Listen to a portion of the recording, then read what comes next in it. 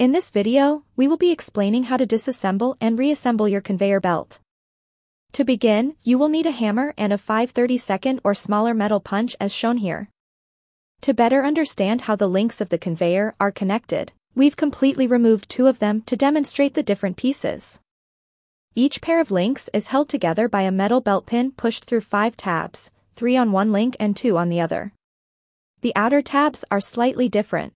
This one has a larger opening to allow entry for the belt pin, while this one is smaller and holds the pin in place. The belt pin is knurled on one end and smooth on the other. When connecting two belt links, it is important to push the smooth end of the belt pin into the outer tab with the larger hole, like so. When preparing to disassemble the whole belt, you will need to lift it and find the side with the smaller openings.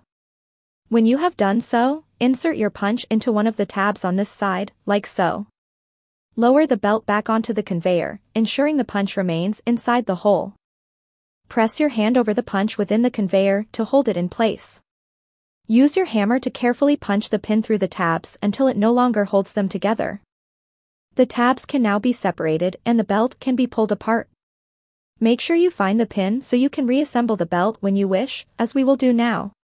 To reassemble the belt, begin by loosely placing the pin in the outer tab with the larger opening. It will not fit in the smaller hole and could possibly damage the tab. Make sure you are driving the smooth end of the pin into the belt. Driving the knurled end could damage the tabs. Link the tabs together and push the pin through the first few tabs by hand.